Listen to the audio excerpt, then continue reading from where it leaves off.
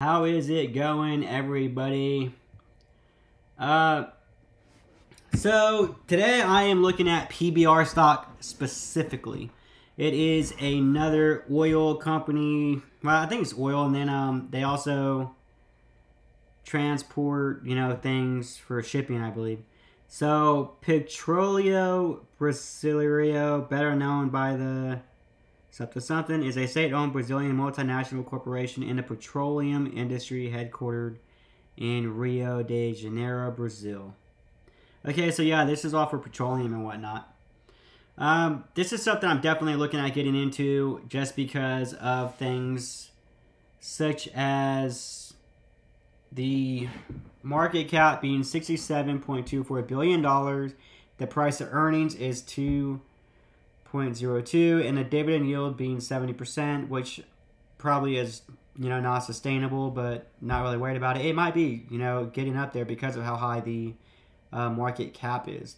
This is the 6 month right here. It is pretty low for the 6 month. I hope it goes down a bit more, say to around $10 or whatnot. But this is a company that I'm definitely going to look at getting into. Hopefully I can get out of my A-bad position, BBD, and those positions that I was swing trading. And I'm going to jump into this one here. Just because of how low it is. I like jumping into low companies like that with those great PEs. I looked number of employees, 45,500, 2021. The revenue is $83.97 billion. Founded October 3rd, 1953. So it's a safe company, and it has potential to pay high dividends. If you come over here to where I'm at here, the green here is for last year. So yeah, that, and it paid, okay, so, and this isn't like necessarily quarterly or anything. But let's see what the pay dates are. So payment. Okay, so that one I didn't show it as a payment yet, but 5, 6, okay, so the pay dates are kind of a little wherever. And then you look at the year before, 2021, it only paid 3 times. And then it just like changes as you go. These were a bit higher, but yeah, they paid higher ones here and so forth. It's definitely something that I'm willing to put money into because I believe that I'd rather have a shot at getting really good dividends. I mean, you can have consecutive income, but since I'm still not living on this and I work a job, I can, take the risk of just getting some of these high dollar, like $1.17 dividend. You might not, but maybe you will. So for me, it's worth the chance of doing that, versus having like a consistent dividend like Coca-Cola pays. Which Coca-Cola is great, but, you don't have to worry about things in the world and all that for the most part. But I did get a screenshot of the history of the dividends. You had 2014, which is a while back, so they just started within the last 2 years doing that dividend again. And, there you go. Not super high in the past. So, risk. Definitely some risk.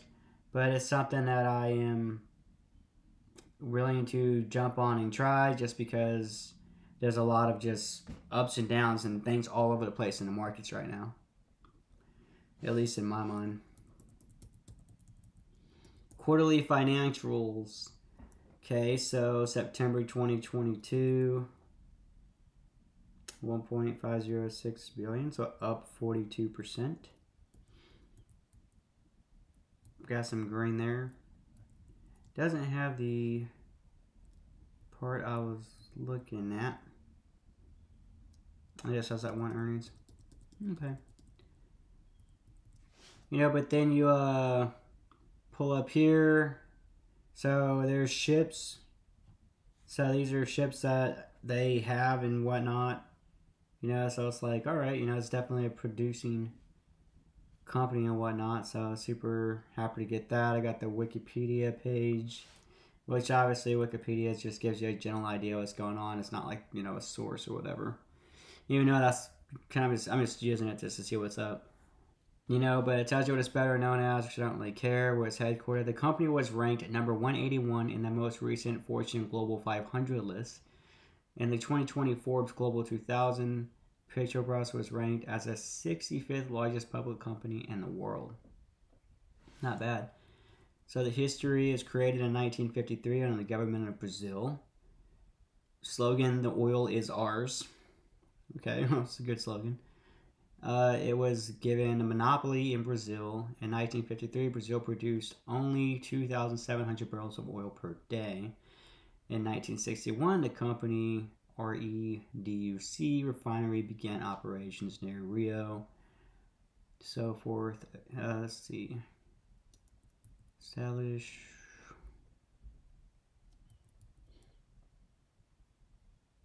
Okay, so here it says in 2006, Petrobras said that their industrial retort could process 260 tons an hour of oil shell. Okay.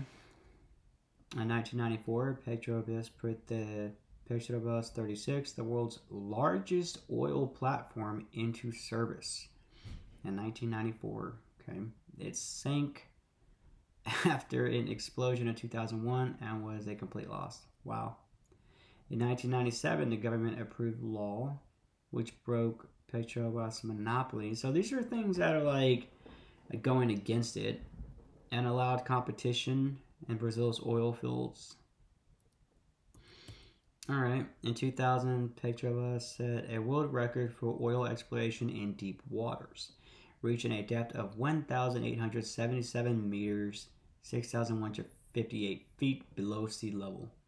In 2002, Petrobras acquired the Argentine company Perez, and all this stuff, and his family foundation for $1.18 billion. Alright, so it seems like the government knocked him down a bit in Brazil, and they took away the monopoly. They had an incident on what was the biggest in the world at one point, and it seems like they are coming back. With all those trial and error, they're coming back, and they're coming back.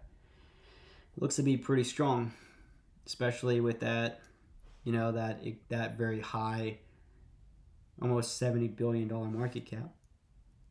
Operations, businesses, areas. The company operates in 6 business areas listed in the order of revenue: refining, transportation, and marketing, exploration and production. Okay, so you love exploration. So crude oil, natural gas, liquids, and natural gas exploration, distribution. Okay, so there you have a distributor. You know, they're out there selling it.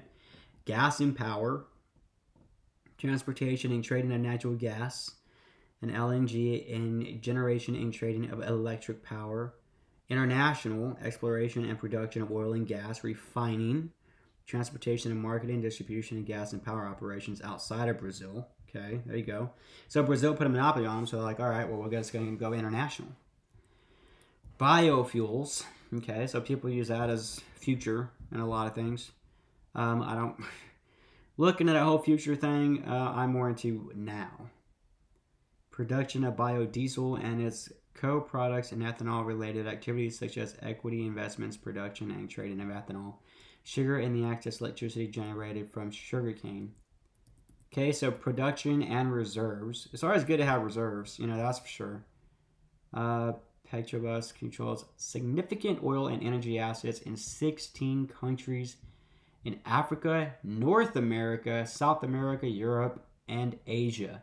However, Brazil represented 92% of Petrobras' worldwide production in 2014 and accounted for 97% of Petrobras' worldwide reserves on 31 December 2014.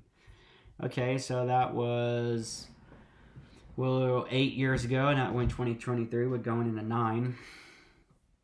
When the company had 8,112.8 million barrels of oil equivalent.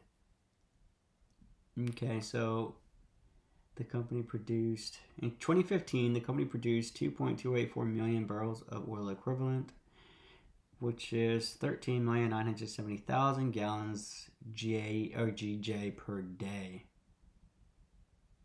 All right, so yeah, I mean, reserves held outside of Brazil accounted for 8.4%. Okay, so we know what 2014 has. They've already told us that. North region, Northeast region, Southeast region. Alright, so they got a bunch of stuff.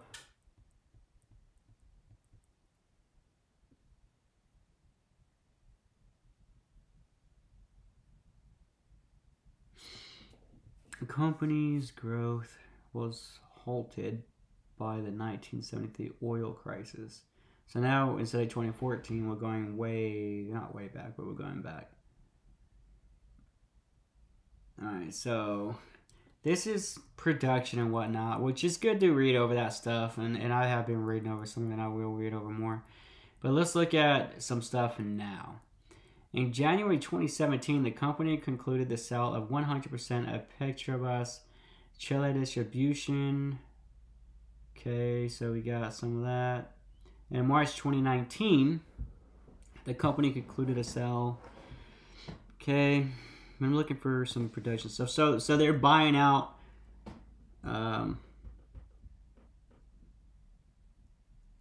Let's see.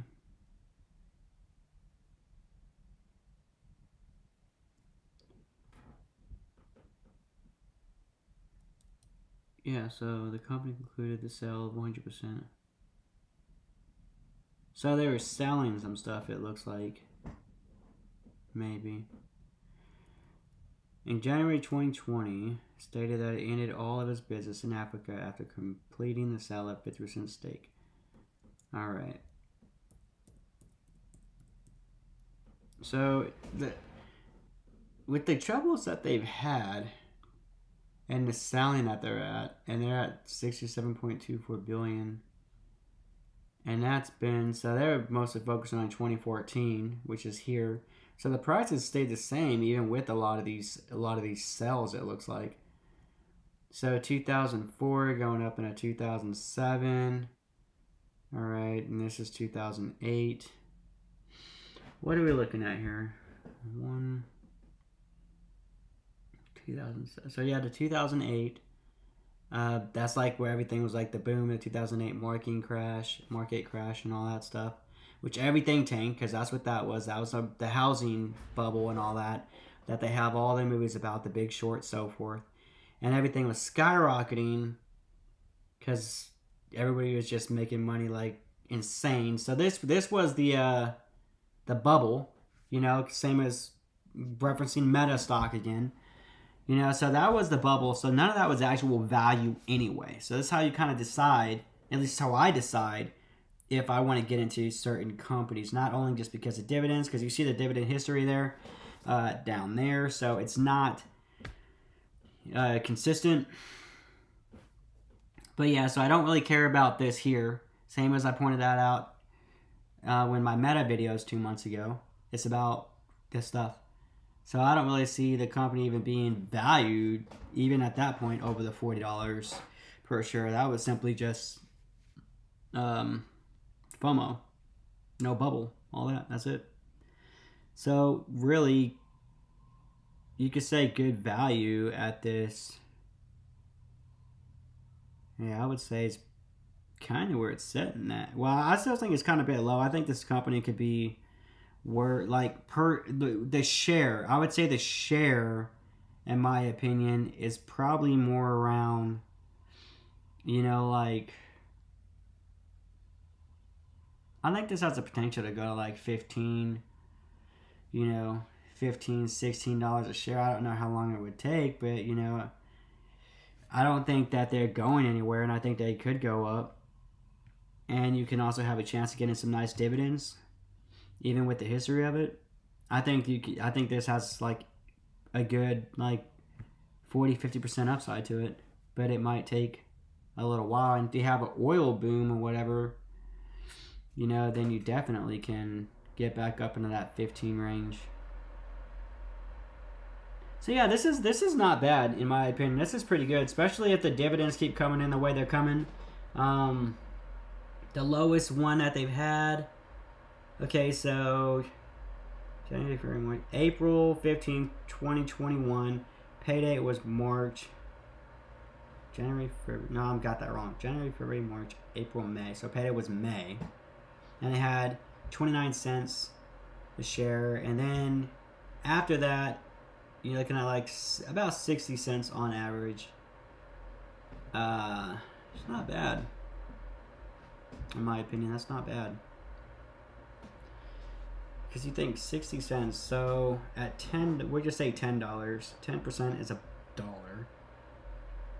You know, so you still, and then it can have the upside of getting something that's just, you know, a huge one.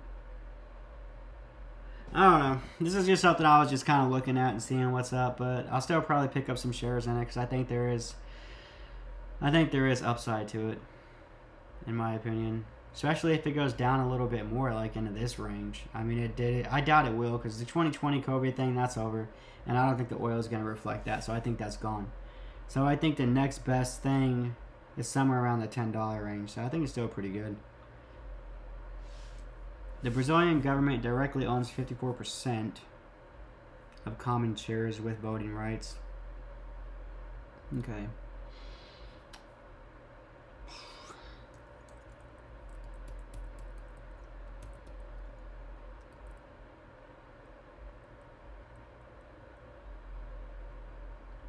Oil spills. Okay, so the last one was 2001. So we'll say 21 years ago because we're not going to count this year. It just started. That's not 21 years ago was the last time they had a spill? That's not bad. They had a lot of spills in 2000. Looks like they learned from their mistake. There were multiple mistakes. Maybe like 1, 2, 3, 4, 5, 6, 7 spills. And that's just what was reported. You know, who knows what other stuff. But, yeah, so I was just doing a little rundown over this company. A little bit of its history, so forth. Skyscraper hosting. Yeah, patrols. There's their skyscraper building. It's pretty cool. So yeah, you know, if you're kind of a gambling person with the market, judging by, like I said, these the dividend history here, I mean, you might be able to hit, you know, a couple lucky dividend payouts on this. So at 52% that it's currently at now. Hey Siri, bring up my calculator. See if it does it. Hey Siri. Bring up my calculator. Alright, so say for somebody who threw $5,000 into this, and we won't say 52% just because, you know, whatever. So we'll say 35%, right? Say you just get random good dividend. That's $1,750 per year divided by 12 months. So you're getting 145, round it to 146, but you're actually paying taxes too, so we just say 140.